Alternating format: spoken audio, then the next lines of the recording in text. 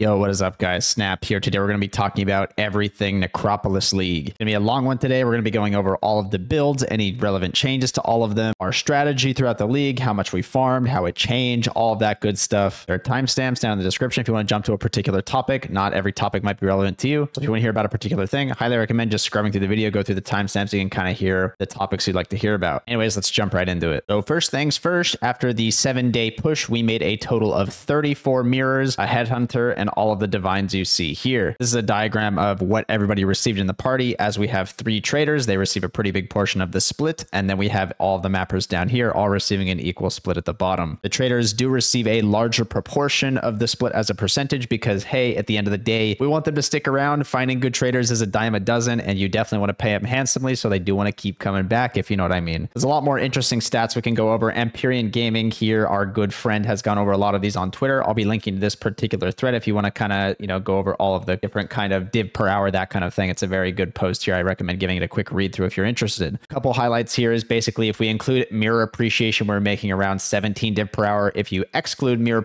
appreciation, we're making around 13 divs per hour. Quickly going over the strategy that we landed on after experimenting with all the new stuff in the league. The strategy, of course, is mostly the same in terms of the passive tree. The basics are we take all of the map mod effect, all of the quant, all of the pack size up here for Conq and Eldritch pack size up here. The big shift in maps that we did from previous leagues to this league was that it is now able to do 8 mod Conqueror maps, but also unID'd. So there's a new cartography scarab, which guarantees the map to drop with corrupted 8 modifiers. But the difference is this league with this scarab, the maps drop unID'd. So that means you can benefit from the huge pack size and quantity you get from 8 mods, but also you get the 30 quantity bonus that you receive for putting in the map unID'd. So you can benefit from both, whereas before you couldn't. This leads to a much higher baseline quantity of the map, as well as really high pack size because you're still running 8 mod. And so now you don't actually have to choose between going 8 mod and unID'd maps because now you can just do both. So the tree is just grabbing a bunch of map mod effect. You get a bunch of delirium, of course, because you're going to want to be guaranteeing delirium mirror on the map. One thing to mention here is that we tried doing 5 orbs and then corrupting them for 8 mods, but I think that the unID'd bonus plus deli mirror is going to be a little bit better there. It takes way too many deli orbs to purchase and then corrupt them all to 8 mods. You're just kind of burning supplies. And I don't think the delirium bonus is so good that missing out on the 30 map IIQ from going unID'd is worth having to buy that many deli orbs. So I think a better route to go down is to force delirium mirrors via the passive tree and then benefit from 8 mod and unID'd. And then finally you craft beyond. Now, after you've taken all the map mod effect, you don't have a lot of points left over. You can really afford to put on maybe a few mechanics without having to path far around. Now, of course, there are a lot of really good juicer mechanics that add a lot of mobs like Abyss and Breach and that kind of thing. But unfortunately, we are way too point starved to put all of those points on the tree. So other mechanics like Blight, Alva, and Ritual make the cut simply just because it has extremely good pathing with all of the map mod effect on the tree already. First off, we can explain the choice of Alva. This node time dilation has always been insane because it spawns so many blue mobs. Now, the problem with this obviously in the past is that Wandering Path existed and you just simply had to click Wandering Path to benefit from all of that map mod effect. So stuff like this just was not viable. The removal of Wandering Path, of course, makes stuff like this amazing, and it makes Alva actually quite a good mechanic in the current meta and map atlas. It also has very good pathing from the start here, getting 40% chance and then finishing off all the increased chance down here, guaranteeing 4 alvas. You get more blue mobs. It's just super easy point efficient monsters you can add to the map. Next mechanic we're adding on is Blight, of course. This is the same story as Alva in that immune response is actually really crazy. It can sometimes spawn 1,000, even 2,000 monsters in your map, but unfortunately Wandering Path existed, and now this node is crazy and you can click it because there's no more Wandering Path. Additionally, once again, the pathing here is super nice for Blight. You can just grab all these points down here, grab the Blight chance up here, and you're already at 100%. So the pathing is super nice. Lastly, the worst mechanic we're probably putting on at the moment is going to be Ritual. Now, Ritual does spawn a lot of natural mobs. However, there's one really big downside with Ritual, and that is the respawning of mobs has a big quant penalty applied to them. It is significant, but overall, because this is the mechanic that we have to path around the least to, I think it is currently maybe the best thing you can put on your map. There might be a couple other permutations of some other mechanics, but essentially your div card atlas is going to be as much map mod effect quant as possible, and then you're just trying to jam on simply as many monsters as possible versatile, and I think Blight and Alva do it best, and then Ritual is probably the best shoe-in mechanic at the end. But some people might figure out some other things to squeeze a little bit more mobs on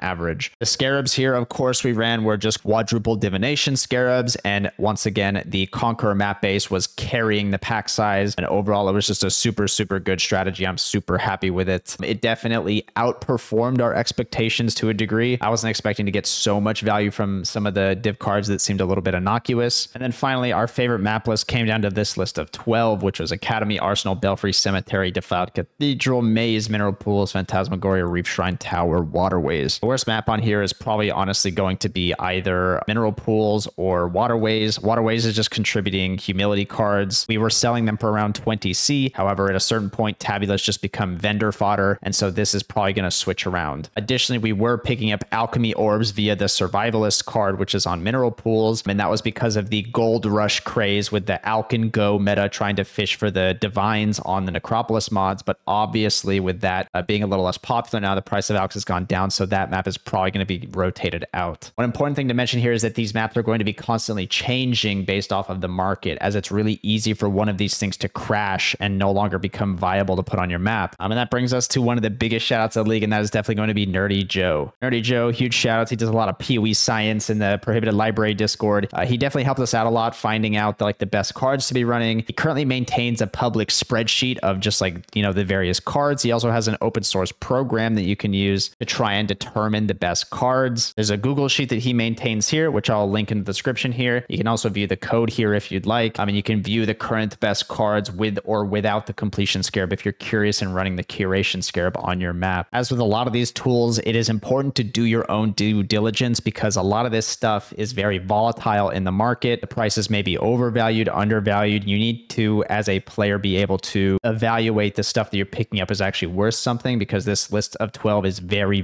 volatile. I cannot stress that enough. Anyways, that's enough about the profits, the strategy, that kind of thing. I want to quickly go over all of the builds. So this league, we decided to run a BAMA Necromancer, and we honestly found pretty good success with it. There were basically no issues with the build. I have no complaints. It's able to do 5-orb Delirium just fine. One thing from the POB to actually playing the build is obviously going to be the mana cost here. The mana cost on this skill is extremely high at 83, so the mana cost per second is extremely high. This is very fixable with clarity from an Aurabot. Just know that the mana can be a little bit hard to get under control without a clarity. If you have to, you can drop the Dying Sun here and just run around with a mana flask, which is what our carry ended up doing. We ended up carrying a mana flask 24/7 just because of no regen maps. Obviously, without no regen, you're not getting any mana back from the clarity from the Aurabot, so you're forced to carry around a mana flask. And just in order to not have to swap gear so much for all of the un-ID maps that we're doing, we were just carrying around an Eternal Mana Flask permanently. Additionally, we made a slight change on the 6-man carry. We ended up going for the Bone Barrier for the Leech, and then obviously the Ghost Reaver for the Insta-Leech. This is also very necessary for all of the crazy map mods that we're running as a result of having to run un-ID'd Conq maps. This particular combo with Ghost Reaver and the Instant Leech on the Mastery here makes it so that you can run less recovery maps with all of the Juice map mod effect. So while the Bone Offering here is more powerful, it also has increased duration. It is definitely bigger quality of life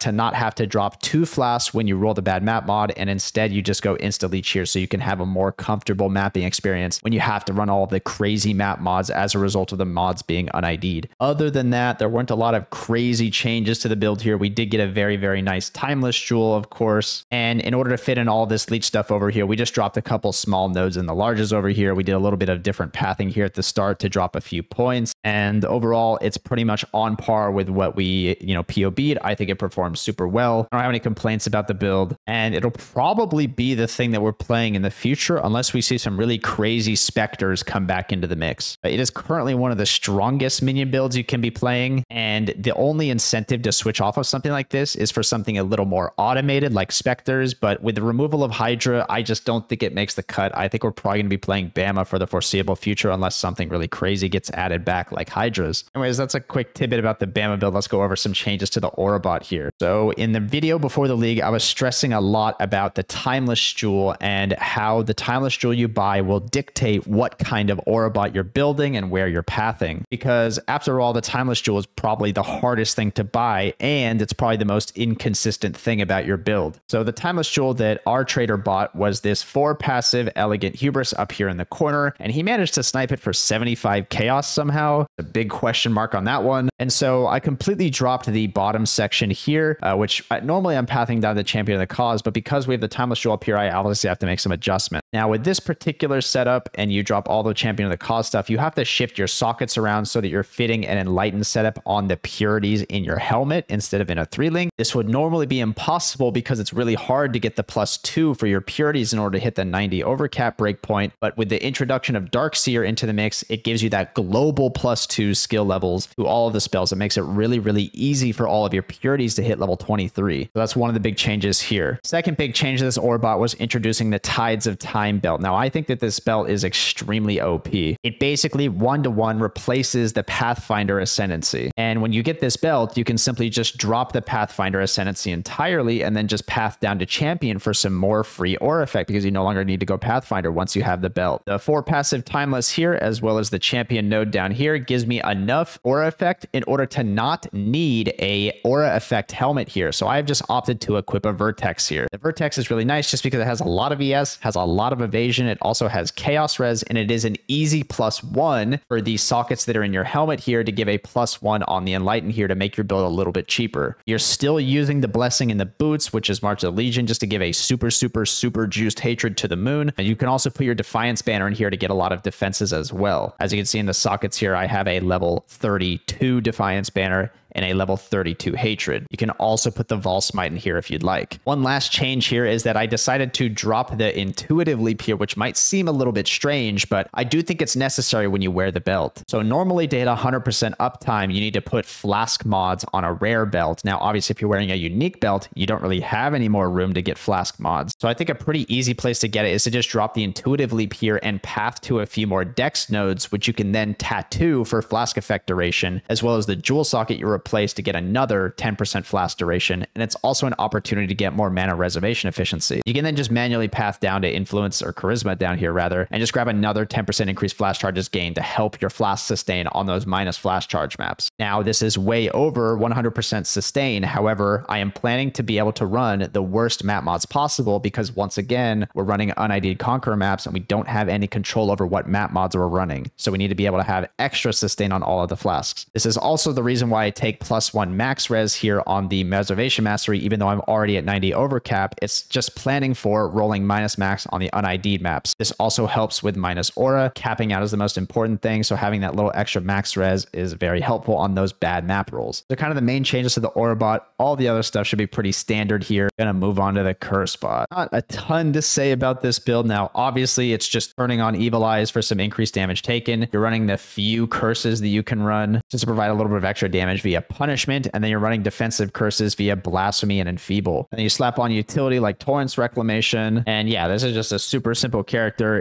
It doesn't have a lot going for it because we're using no pen curses, but it is providing quite a lot with the belt. It's providing a lot with the Evil Eyes. It is providing a big defensive layer with Enfeeble and Tempt Chains. Not a whole lot to say about the Cursebot here. It's basically just kind of 1-to-1 the POB from before the league, so we will just move on to the Mana Guardian. Fortunately, there also isn't a ton to talk about here with the Mana Guardian. This build is just going to be a 1-to-1 POB from the pre-league. One thing to mention here is we were planning on trying to get the Grand Spectrum tattoos here on these large 30 nodes and getting a bunch of those, you know, extra mana. However, there was like 2 total tattoos index the entire week. Don't really know what was going on there, but those mana tattoos are just rare as fuck, I guess. Other than that, there weren't really any other adjustments here, of course. Let's talk about something interesting, which was actually the Culler here. Now, the Culler is interesting here because it no longer needs to get rarity on any piece of gear because we were just simply farming cards. If you're putting quadruple divination scarabs on your map, it is very, very low on the priority list to jam any amount of rarity on your gear and or the tree. Now, you still get it where you can on stuff like Greed's Embrace, and also item rarity support is an easy shoe-in. However, on the passive tree, you might opt to just take a lot of defenses to make your Culler even tankier because you really, really don't care about that extra maybe 200 rarity you get from jamming in a bunch of jewels simply just because you're missing the Reliquary Scarab. When you're doing the quadruple div strat, you are really just dropping no uniques. It is very noticeable. So we took the opportunity with all the extra points that we're normally jamming into voices just to grab more life suppression destruction and that kind of thing. And so you're on the ranger side of the tree here. You're just pathing to a bunch of life. You're getting suppress capped, and that's pretty much it. The gear, of course, is changing to go maximum quantity. So that means you need a quant helmet instead of going the ascetic route. And also because of that, you're going to be swapping your amulet to a quant great wolf and or a simplex amulet with quant. And then you're swapping out biscos for a string of servitude with quantity as well. We're just trying to max out the quant here because that's what affects the div cards. After that, there weren't a ton of adjustments to the Culler. It's just we're opting for more defenses instead of rarity, and we're swapping out for quant wherever possible on the helmet, the rings, and the belt. With all of the quant investment, we're sitting at 132 quantity and 318 rarity, and I do believe this does not take into account Wind Ripper, so we're really sitting on 147% rarity if the mob is frozen. So switching to all the quant gear is substantial on the quantity, and it's definitely something you want to pivot to if you're going for the card farming strat. Anyways, moving on, last but not least is going to be the miner support. Now, this build is going to differ a lot from the POB I put out pre-league because obviously we don't need to ghost. I think ghosting is hardcore dead in its current state, and I do not think it is very necessary to have a ghosting character, so we have pivoted to just a straight miner support. Now, a few interesting things about this build. It is going to be a Sabo, of course, because you're trying to get all of the increased effective aura on the mines here. Demolition Specialist, this carries the build. You anoint max mines, you get the extra mines over here, and then you get a bunch of Master of Commands for increased effective mines. And then, of course, you're just tossing Stormblast and Portal Mines to provide gigantic debuffs to the enemies. One thing to mention here is the reliance on Frost Shield. We do think that Frost Shield is an extremely good skill for staying alive, so just casting this as much as possible. Very, very, very good defensive layer that we didn't have before. Additionally, this is a very good carrier of Darkseer because you can put disorienting displays on your larges here. You don't know, disorienting display has a very insane radius. It's like a screen and a half. It is fucking massive. And this blind works with the Darkseer to provide malediction, which is a 10% more damage multiplier, and it's 10% less damage taken. So this is very, very good here. Additionally, you grab a Timeless Jewel here just for the Supreme Ostentation because you're going to be walking around and being the sole carrier of Garb of the Ephemeral. You can't put this on an AG, but AGs just die to detonate dead, so you might as well just put it on this character. It has a lot of ES. It's a very good chest. It is extremely good because it makes it so you don't get slowed down by Delirium. It also makes it so you cannot take critical strikes. Additionally, the last defensive layer we're bringing is going to be Calm's Binding, which converts enemies'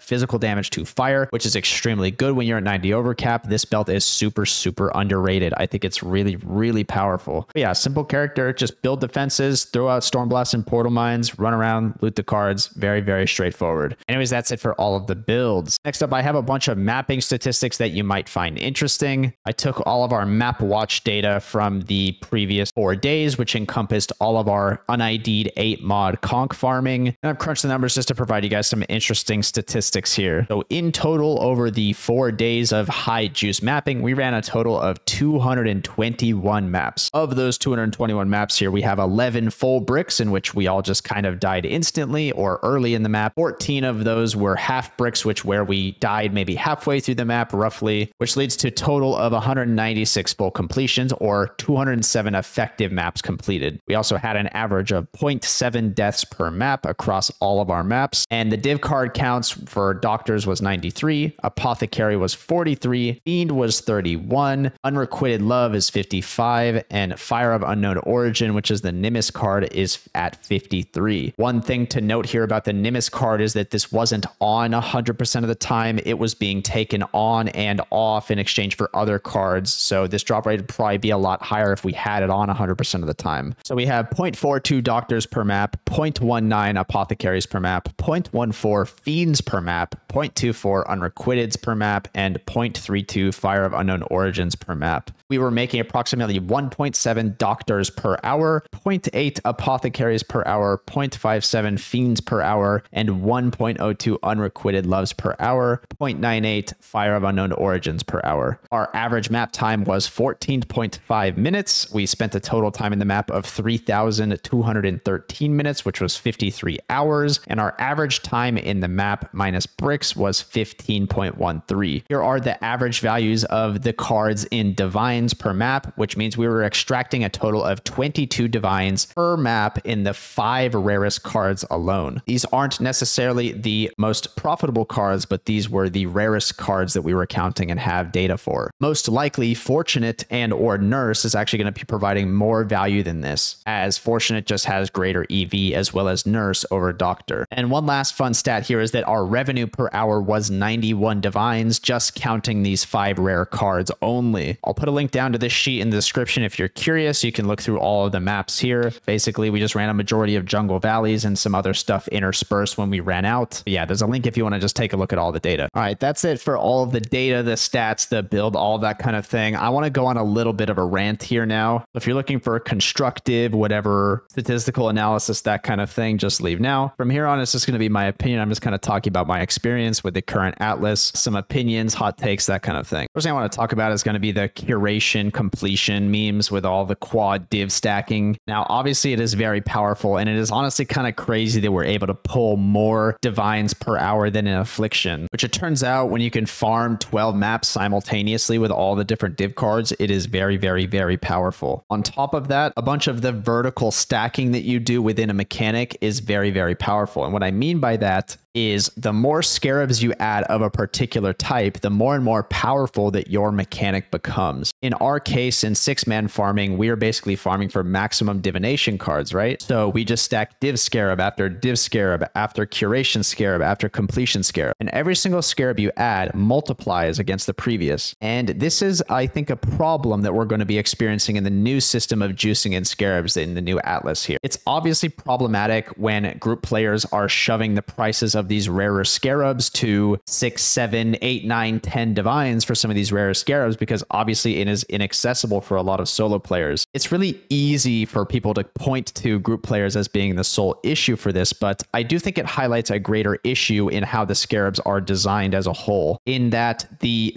price of these scarabs is going to be dictated by the highest possible thing you can extract out of them. And when the scarab supply is scarce, the scarabs are going to become more and more stratified. That basically means is that the highest and most rare scarabs are just going to become exponentially expensive, which we've seen in the case of divination scarabs. And the more common scarabs that people aren't using are going to be just absolute trash because you're just overflowed with them. I do think currently the tuning on the rarity of these scarabs is way too rare, and I do hope that they're made more common and potentially less powerful. I think the margins on these maps are way, way, way, way too high, even for 6-man. It is kind of ridiculous that we are able to justifiably pay 10 or even 12 div investment in the map, and we can happily walk out with maybe 30 or 40 divines and just profit out of that map. I think it might be a little bit healthier for the game to have a little bit lower cost of investment and then also a little bit lower returns, but the margins might stay, you know, roughly equal there. I do think that GGG has maybe taken the wrong approach to the tuning of these scarabs on the most recent hotfix where they made the curation scarab rarer. I do think it needs to be made way, way, way more accessible and maybe nerf the power of it, because it is quite a shame that they feel the need to make such a fun mechanic so rare because it is so powerful. I think a lot of people would be happier with something that costs a lot less and is abundantly available at the expense of not having it be such a high power level. I can talk about curation scarabs because obviously that's the thing that we farmed, but I do believe that this thing exists in almost all different categories of scarabs. If you look, for example, at Harbinger scarabs, you start with a Harbinger scarab and then you add a multiplier by adding more Harbingers. You add another layer, which is the rarer shards. You add another multiplier, which is the 50% chance for it to be replaced by a boss. And then you add another multiplier, which is currency shards are duplicated. And it's just multiplier on top of multiplier on top of multiplier on top of multiplier. And so if you aren't fully investing into these 4 scarab slots with the same mechanic, you are not extracting as much value as you should be. And when there is any scarcity in the market of these juicing supplies, it is just simply never going to make sense for you to casually throw any of these scarabs to juice your map. And I think that feels bad as a player. I think currently it might be an issue with that the scarabs are just too rare, even post hotfix, but that's just such a tough problem for GGG to solve. I, as a player, can really only point out the problem, but I do think that they'll come up with a clever solution for this, as GGG usually does. I think the main thing I'm trying to highlight is that the difference between the old scarabs and the new scarabs is that there's a lot more vertical farming going on, and it becomes less and less justified to put stuff like Harbinger Scarabs on your map when the price of Harbinger Scarabs are maybe something like 10 chaos, because people are leveraging multiplier on top of multiplier on top of multiplier within Scarab categories. Whereas in the old system, you had a diversity of mechanics, and the strongest thing you were putting on your map possibly was just a winged Scarab. But you had maybe 3 or 4 different things you were accessing. So now we're currently in a state where you're putting one thing on your map, but that one thing is just super broken and super juiced because of all the different multipliers you're putting onto it. Instead of having a bigger diversity of things you're putting on your map, be it,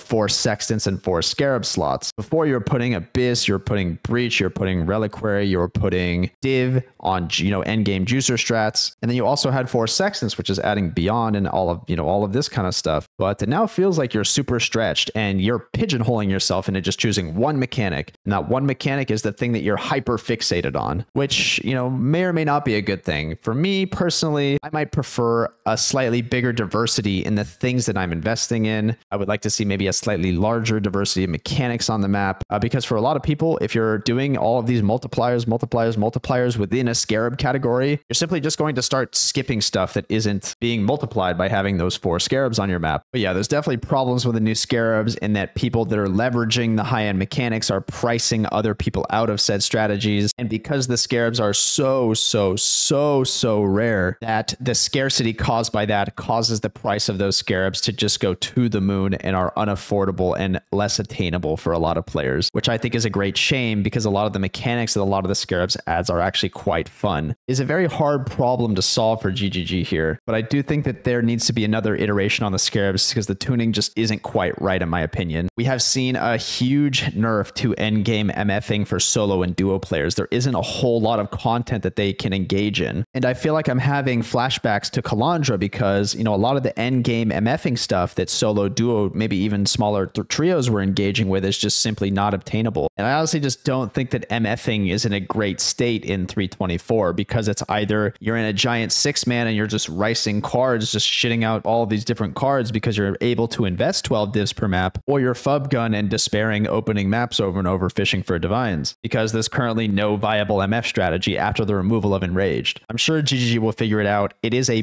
big system overhaul with a lot of moving parts, but unfortunately some things just get neglected, left in the dust, removed, and there isn't a great replacement for them. And I do think that MF in this case is in a pretty bad spot for solo duo players, but I do think they're going to do another iteration on this, change some tuning, make it more affordable, that kind of thing. So I guess we'll just have to see where they take it next patch. Yeah, that's enough of the ranting. I had a very fun league. I do it all over again. I'm happy to answer any questions you guys might have in the comments. I have a nice compilation video in the works of just all of the big drops from this league, so take a look out for that. But yeah, once again, I'm Snap, and thanks for watching. We'll see you next time, guys. Thanks.